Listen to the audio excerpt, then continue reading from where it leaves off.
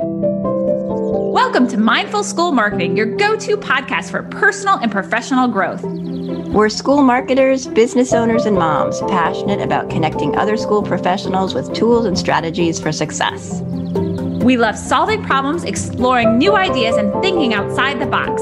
Let's transform your school and life starting right now. This episode is brought to you by Enquiry Tracker. Easily manage all your inquiries, tours, open houses, and applications with a system designed by K-12 education, marketing, and admissions professionals. Welcome to Mindful School Marketing. I'm Tara Clays. And I'm Aubrey Bursch. Today, we're joined by Peter Barron. Peter has spent the past 20 plus years serving independent schools, including 5 years as a Chief Member Relations Officer at the Enrollment Management Association, and as a board member and champion for independent schools, with a primary goal of helping schools and school leaders succeed. Today, he helps schools reimagine the challenge independent school business model. Welcome, Peter. We are so looking forward to this conversation. Oh, thank you both. This is terrific. I can't wait. I'm just thrilled to be here. Thank you. Yeah, we're glad to have you join us today. And you and I have had a chat before this, so I'm really excited to continue the conversation or share what we've already talked about and add on to that today. But can you start by telling us a little bit more about your background beyond what Aubrey shared? Yeah, sure. I mean, this is only about a half an hour pod, so I'll try to keep it, as tight as I possibly can, because the story goes way, way back. In a nutshell, I'm going to take you back to middle school. Right? Like you probably didn't see that coming, but I was like middle school Peter looks nothing like, Peter of today. I was academically challenged, just not going down the right path, really kind of just having a hard time, right? Like just a hot mess of a middle school kid. And, just to quickly set context, my dad went to public school in Boston. My mom went to public school in Spokane, Washington. So by some good fortune, I ended up at a boarding school in New Hampshire called Brewster Academy. And it literally changed my life. I was given structure. I was given routine. I was taught how to learn. I gained appreciation for learning. And so, ninth grade, I entered, 12th grade, I exited as a very different kid. And honestly, at the end of that 4 years there, I knew that I was going to be working with independent schools. Like I thought I was going to teach and maybe go down that path, and did that for a little bit, but ultimately realized that I was much more interested in like the intersection of education and K-12 independent schools. And so that's where I've lived for a long time now. I've started my own businesses. I worked for companies like Whipple Hill that got acquired by Blackbaud. I worked there for a while. And then I was at the Enrollment Management Association, like you said, for 5 years, and really thinking kind of critically about, how do schools iterate on the enrollment model and just try to be able to help more kids. And it's something I'm really passionate about. I love that you started thinking, that it all started in middle school, Peter. Isn't that where we kind of figure out, what means the most to us? And it sounds like this, experience with your school and then moving forward and seeing how you could positively impact schools has made a huge difference and has really helped shape your career. So today we're so excited to have you on. And I really want to dive into the topic right now. So let's talk about the idea of reimagining the independent school business model. Schools are businesses, even though, some schools are like, absolutely not. Yes, they are. And some school leaders are, hesitant to say that.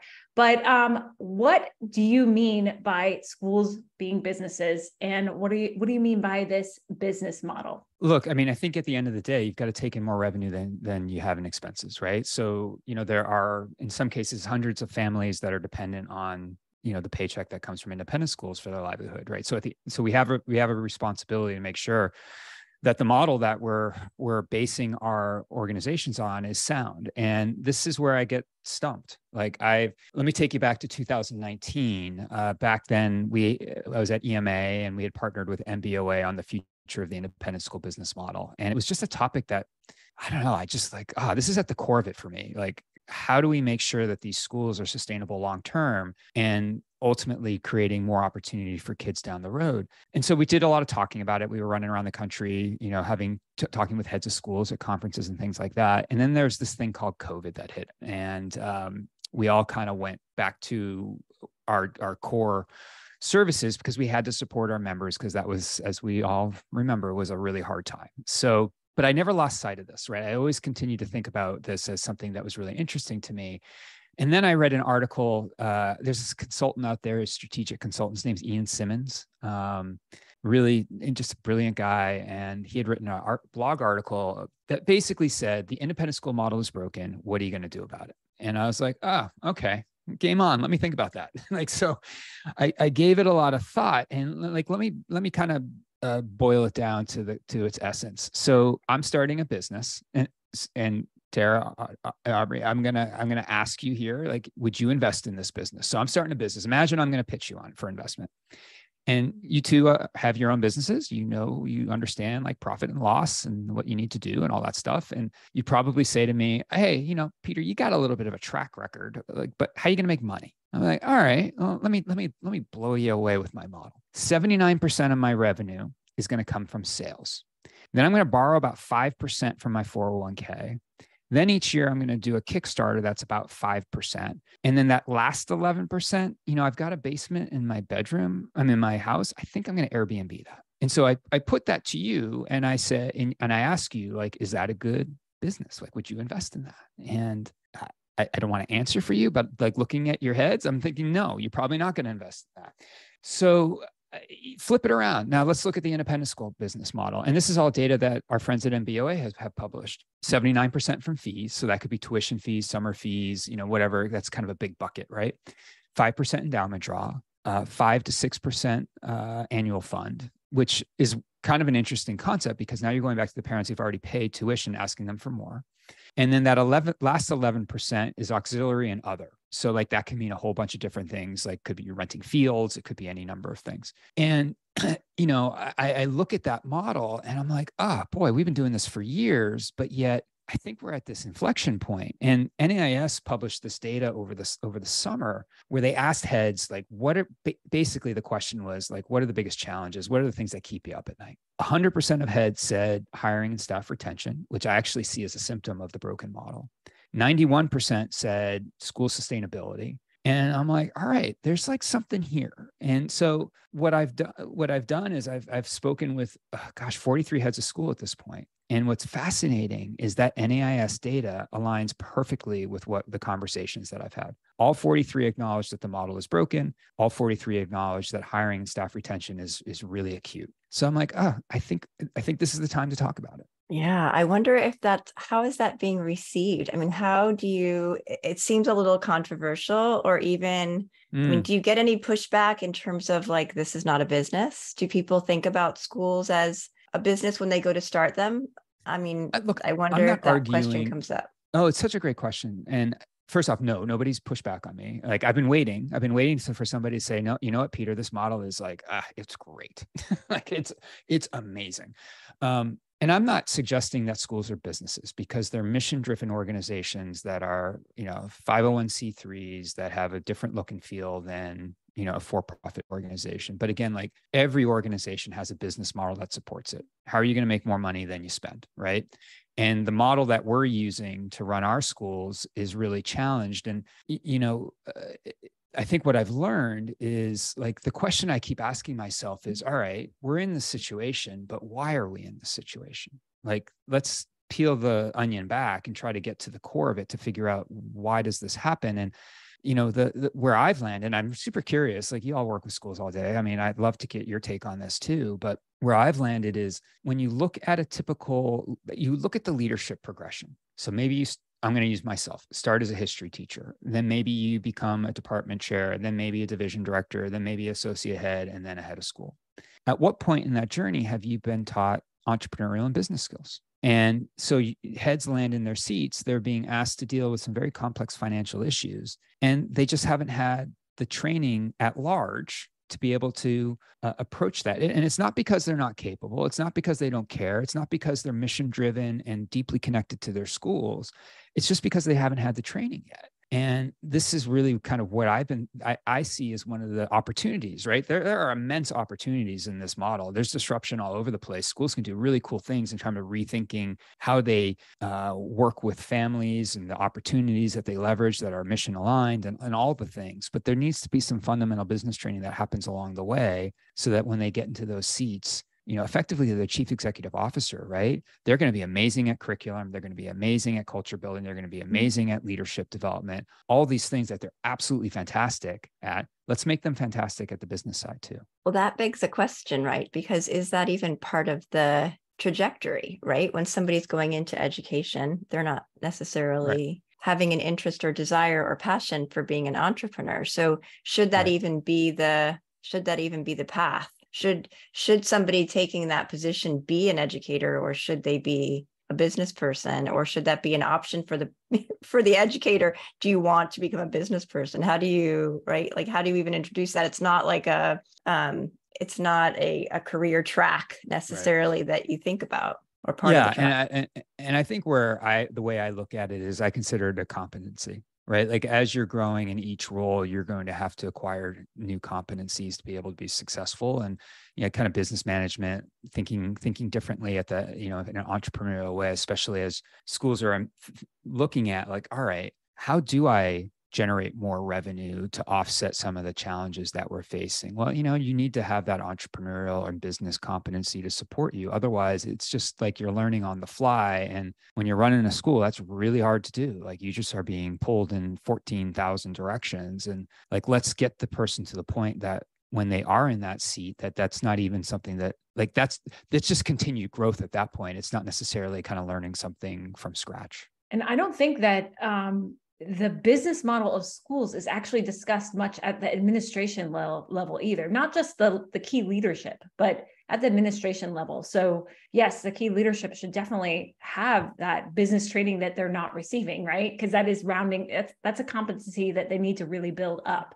But also those conversations aren't necessarily happening. I remember when I first started working in fundraising in the school, and I come from one of my skill sets is I like to think outside the box. And I was like asking all these questions. I'm like, so, why are we need these funds for this year.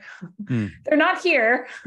Like, what's going on? And like, there's this huge, thing we have to fundraise for. And we're asking parents again on top of tuition for all this money. Right. And it wasn't making much sense to me, but like, that's the way it's always been done. Right. So, like who's bringing up I guess my question is like, how do you kind of make sure those questions get brought up and are addressed, and I would say not just once in a while, but more frequently, because we're living in a constantly changing environment. And I think COVID shook it up a lot. So I think this is, like you said, this is a really good time to be having these discussions and see what's possible. So I'm curious your thoughts on that. Yeah, I think it's going to take time, right? Change is hard, right? And I'm not naive enough to think that I'm going to be able to shift an entire market overnight, right? Like I look at this as, are there 15 to 20 schools, and maybe more, 25 to 50 schools in the next 18 months where I could really make an impact and around this kind of training and kind of getting to your point, having different kinds of conversations at your schools, right?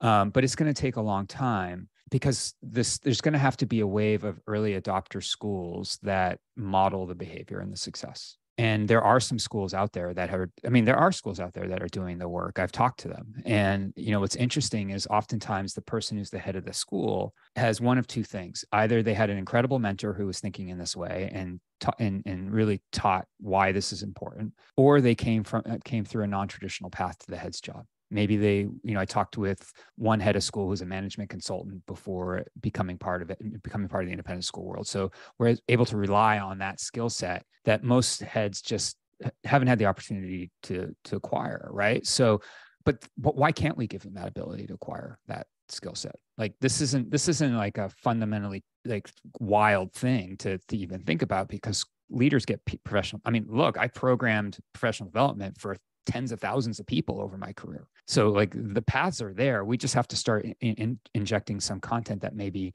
isn't there right now. Yeah. There's so much here, and I want to try to bring it Sure. back to one of our focuses on the show, which is marketing, which is part of running a business, right? Like a critical part of running a business. And so we often talk to people, and a lot of people who listen to this are working for small schools where they are the marketing director and also many other things. And so, where in your training and that you're talking about, where does marketing fit into that? Is that's something else that people have to learn and have to value? So can you talk a little bit about how marketing fits into this whole process of thinking about your school as a business? Yeah.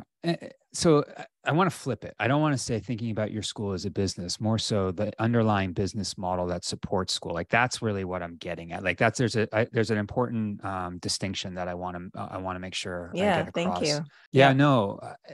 I actually think marketing at schools is kind of at the forefront of all this, right? I mean, I remember, gosh, like 2006, 2007, if you said marketing to independent schools, people would like, oh my God, what are you talking about? Like, we can't say that word. It's one of the forbidden words.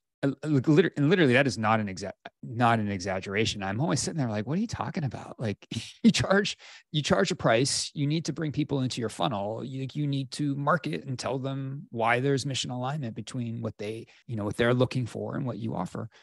So to fast forward to 2023, and I feel like I see way more directors of marketing than I've ever seen before. I've seen like all the work that you two are doing, and then all the other consultants that are serving this space, like that didn't exist back in 2006, 7, 8, 9, anywhere in that range. So, schools, I think, understand that this is a really important component to it. Like you've got to, they're competing against free, right? In public schools, they're competing against the school down the street. They're competing against new models of education like micro schools. So they have to be tighter in their focus and really help families understand why their school would be a good fit for them. And so I think the more we can do to continue to introduce that to leaders as they're running through the leadership pipeline, the better. I think that, but I will say, like, I think we've come a long, long way on that front. Yeah. I remember 2007 and I would say, that marketing, it's still, yes, we've come a long way, but there's still so much. There's so many schools that don't have marketing or a marketing person, or it's a half a person, or it's a school librarian. Yes. So thank you for sharing that. I'm curious, can you share some success stories that have come out of this, or give schools kind of like, how when you're brainstorming, you need a little like idea of how this might look. Like, what does this look like? Can you kind of share a vision of maybe a school that's done things successfully that we can be inspired by? Yeah, no, such a good question. I look at, there are many schools that I look at that are doing interesting things. One so I've done some case studies on them. So if people want to go check them out, go over to my personal website, which is peterbarron.me, and you'll find them there. Providence Country Day is a really interesting school in Providence, Rhode Island.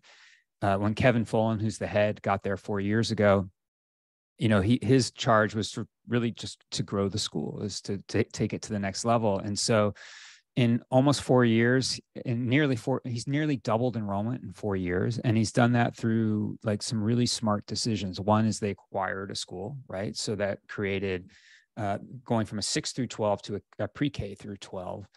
And then they did a tuition reset that allowed them to get more competitive and down into like the Catholic school tuition space. So, that opened up the total number of families that were, able to pay for their education by, I think he said it was like 6,000 families or something like that. So a pretty significant number. And these moves that he's made has really transformed the school. Not to mention, he's got this whole kind of certificate program thing that kids from around the world can go and take Providence Country Day courses and gain certificates. So this is particularly interesting for kids who maybe want to come to the US to study, right? So now you can show that you have experience going through an American accredited program that will only help to bolster your college application, and of course just expose yourself to new ideas. So it's like thinking about, what are those things that may already be in front of us that we're not necessarily tapping into, that are mission aligned? Because if you stray from mission, the chances of success decline precipitously, right? Like, it's just hard. Like, you can't fake it, right? It's got to be true to who you are. So I think what they're doing at PCD is amazing. Amy Jolly up at Applewild School, which is a K in Massachusetts, she's doing amazing things. Like, she went back and looked at their history and realized, we have a history of being a boarding school.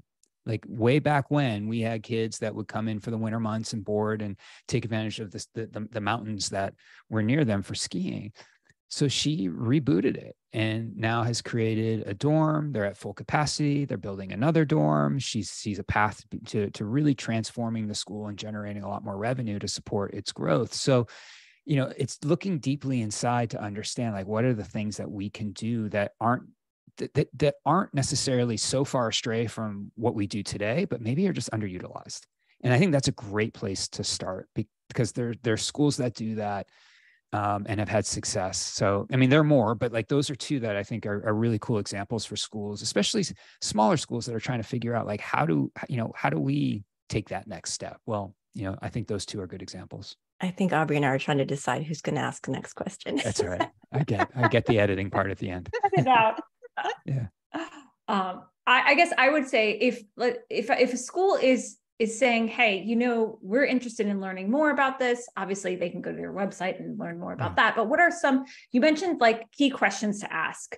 Like, is there some other things that schools should be thinking about if they're just having these intro discussions of like asking, like, what could this be? How could what's mission aligned? What's something that we might be able to take on, especially for our smaller schools who sometimes have limited resources and everything like that? Yeah, I would pick up the phone and call some of these schools that are doing interesting things. Like, that's something that I've heard from every single head is like, oh, the power of community is incredible, right? So, pick up the phone and call Kevin, pick up the phone and call Amy. I'm sure they'd be willing to have those conversations, because look, at the end of the day, we want more seats in the market, not fewer seats. Like, we don't want to be an industry that's contracting. We want to be an industry that's growing. And when you frame it around the fact that there are about 56 million kids in the United States, school attending kids, about 5 million of them go to private schools, which, it could be anything, Catholic schools, Christian schools, micro schools, like it's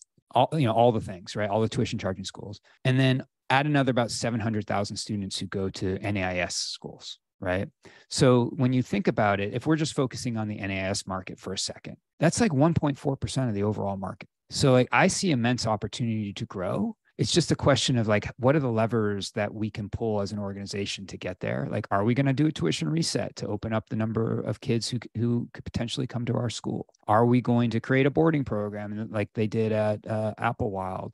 Are we going to offer a lower priced, kind of less, just a straight package of academics versus all the extracurriculars to create a new price point for families to work with us? Like, there are no bad ideas, right? So I think that, the more you can talk to people and have conversations, it's just easier to gain inspiration and kind of figure out, like, what is the right direction for us to go. Yeah, I know that you're getting the word out about this, and you're having some, I believe you're having a session or a seminar next week on November 7th. That will already have passed when this goes to air.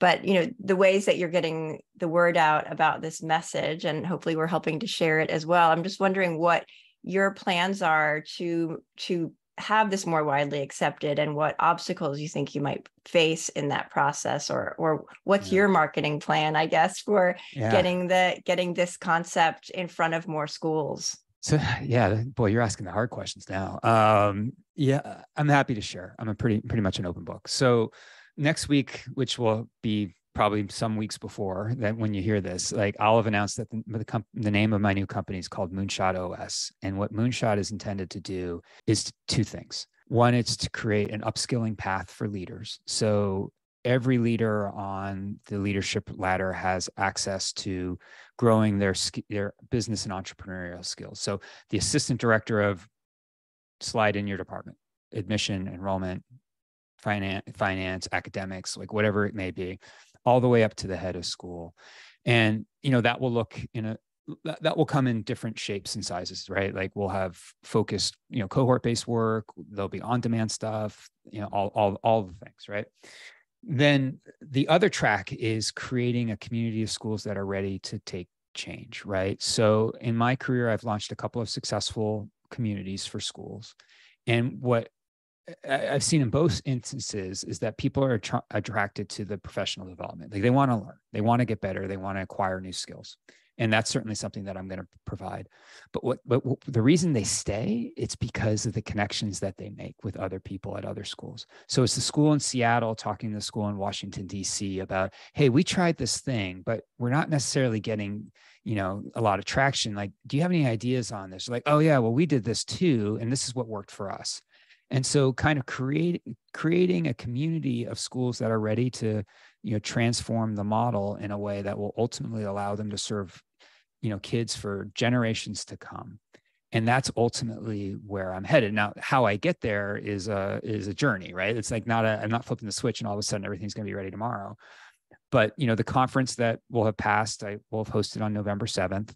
And then over the Q1, the first 3 months of 2024, I'll have some in-person events that people will be able to attend, because I think it's important to bring people together, along with some online cohort-based work. And in that first quarter, I'll also open up the community to a handful of schools, basically folks who will be able to come in, join me, let me test things out on them, give me ideas on how to make things better. And then I'll open it up for general enrollment in, the spring of 2024. And look, at the end of the day, if in 18 months I get to a place where I'm working with, 25 to 50 schools, then like I feel like I'm doing what I need to do, right? Like I'm working with a good cohort of schools. We're trying things out. We're making difference. We're building skills. We're preparing leaders for the future. That's where I want to be. And I know that, as that gains success, more schools will come, but it's a path, right? And I'm really focused on the next 9 months to make sure that I provide the best possible experience I can for schools. Because look, there are a million things I could have done with my life, right? This did not have to be one of them. But the reason why I'm doing it is literally goes back to where we started, which was, Brewster Academy changed my life. And I want to make that opportunity available to more kids, not fewer. And I want to equip these schools so that they have long-term success and can start to, fund their schools in ways that will allow them to have all the staff that they need and offer different types of ways that families can interact and open up, enrollment so that they can work with more students if that's the path that they want to choose, like all the things, right? Like it's going to look different for every school. But that's why I'm doing this, is because I feel so passionate about what independent schools can do for kids. And I'm a big believer, and I want to make sure they're successful long-term. That's amazing. That's a great answer. It is. And I think you're making that ripple, right? And it starts with a couple of schools and it moves out from there. So I'm really excited to see the work that you dive into and to support it in any way possible. I also, my two children attend independent schools, and, especially my son, he's thrived so much in that environment. And I just look at other students who could totally benefit from what he's experienced. So I'm just wondering, as we look to the future, what are your thoughts on, let's say we don't have these important conversations now. What does that look like for schools in like 10, 20 years from now? Like, what are the potential challenges we might be facing if we're not having these conversations right now? I think we're already seeing it, right? So here's the thing. Remember back on those, I was throwing some stats at you earlier, like 100% were school heads were talking about hiring and staff retention being the really one of the most pressing challenge that they're facing right now. Well, like back that up a little bit. Like, let's figure out why. And so, like, if you start to think about it, the first answer you're going to probably land on is, well, they're burned out. Teachers are being asked to do too much, and they're not paid enough. Okay, well then let's take a next step back. Well, why is that? Why can't we have enough staff to do all the things? Well, it's because we don't take in enough revenue. So that ties back to the financial model that we established earlier. And so what ends up happening is, and like this is the world that you all live in, right? So like we make extraordinary promises to our families that your child will enroll in the school and have a transformational experience. Whatever that may mean for every school is going to have a different, transformational experience. But like, that's fundamentally one of the promises that we make. That's a really like expensive promise to deliver on financially, right? So, we promise a lot and we have to deliver on it. So how do we deliver on it? Well, our model doesn't necessarily financially support all of it. So what do? We ask our teachers to do more. We don't pay them as much as they hope to make. And, as a result, especially coming out of COVID, there's a lot of burnout. And when you're seeing teachers leave the market for those reasons, leave the industry to go do other things to make more money, then it begs the question, like, how long can we ride this? Like, if 100% of school heads are saying that this is a problem, like, it's not just because they're burned out and we're asking them to do too much. As you start to step it back, you realize that it actually is tied back to the model that supports our schools. So we need to make some change. And I just worry that if we don't, and if we continue to try to treat the symptoms versus the disease, that this is going to continue to, grow and be more acute over time. So we need to start. Like, that's the opportunity. The opportunity is like, okay, let's start. Let's start to fix this thing, and let's be practical about it, and know that it's going to take time. But like, we need to take that first step in the journey. Yeah, I think overall that's a really optimistic way to look at it. I think there's immense opportunity. I really do. Like, I think school people are just brilliant. Like, they are smart. They're committed. Let's just give them a couple more tools so that we can start to kind of think about how to solve this problem over time. Right. That's where I'm starting with. Yeah. Yeah. Well, I'm going to kind of transition. It's probably a pretty good segue to ask you about mindfulness, because that's the other part of our podcast. And we like to, just kind of touch base with our guests about what mindfulness means to you and how it might apply to the things that we've talked about today. Yeah. So it's taken me a long time to figure out how to kind of to get into a better mindful state, right? So I don't know if I figured it out, but I find that, sitting on computers and having conversations like this are both stimulating and exhausting.